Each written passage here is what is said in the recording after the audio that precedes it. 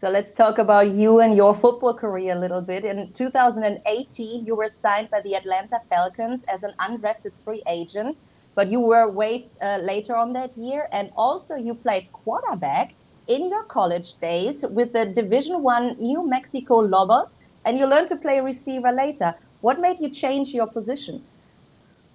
Just kind of knowing the offense or where I was at in college, we were predominantly run, so I knew when the scouts came in and they were just asking me like, "Are you willing to switch?" I just kind of knew that's where the ball was going, and that's where my football career was going. So I was just accepted it and ran with it. Got to work with Steve Calhoun before the draft, so that kind of helped me chop a lot of the wood off real quickly, as I didn't realize it was really a hard transition.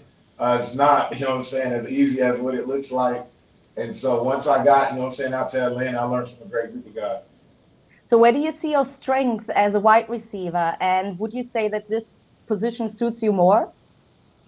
I could say honestly, it would suits me more. I'd say my strength is really speed. Just I feel like I'm one of the fastest guys out there. That's what I train to be. And so yeah, I just it's a race almost every play. That's what I kind of tell myself, or just kind of treat the opponent across them.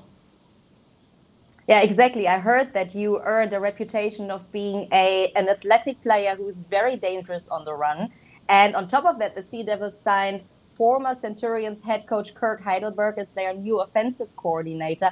And also he is known for his run games. So do you think that with you and some of the other new guys on the team, the Sea Devils are going to be even harder to beat? I definitely feel like it.